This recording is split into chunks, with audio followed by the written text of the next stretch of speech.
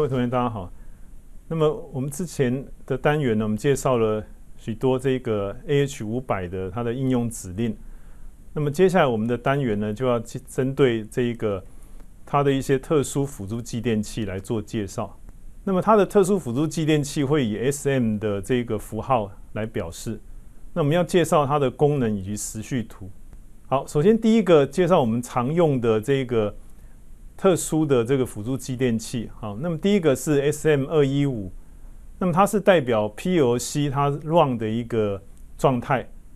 那我们可以看到下面这个时序图哈。那么我们 PLC run 多少时间啊？那么 SM215 它的这个 on 的时间就跟我们 PLC run 的时间是一样的啊，它的波形是完全一样。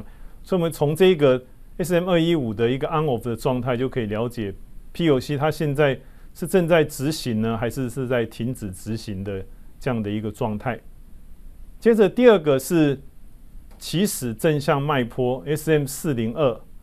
好，那这个会在我们 PLC 刚开始 run 也就是它 run 的信号从 off 变成 on， 刚开始执行程式的时候呢，会在 SM402 这边产生一个初始的脉波。这个脉波只有一个扫描周期，所以我们可以看到 SM402 在我们 PLC 刚 run 的瞬间呢，它就会产生一个脉冲的信号。好，接着是我们介绍几个时钟脉波。那么这个时钟脉冲，我们从这个最短的10毫秒，这个 SM404 开始介绍。那么它这个 SM404 呢，它会产生10毫秒的一个时钟脉波。那么其中有一半的时间 on， 也就是5毫秒会 on， 那另外5毫秒会 off。所以它会产生10毫秒这样的一个 on/off 一个连续的一个脉波的信号。那么它的频率刚好是100赫兹。好，那我们这个脉波如果时间再长一点，就是100个毫秒的一个时钟脉波。那么它是 SM405， 那么它是50毫秒 on， 50毫秒 off。那么所以它的频率呢就是10赫兹。那么再来更长一点呢，也是很常用的一个1秒钟的时钟脉波 SM407。那么它有 0.5 秒 on， 0.5 秒 off， 所以它的频率是1赫兹。那么这个我们经常用来做一些闪烁啦，或是间歇性的 on/off 的一个输出的应用。好，那我们要更长一点的话呢，我们就有这个 SM409， 那么它是2N 秒的一个时钟脉波。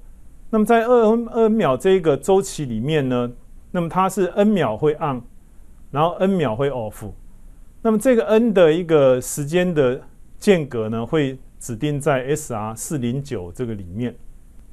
那所以说，我们就透过了这一些特殊的辅助继电器，那这里面它有很多的功能。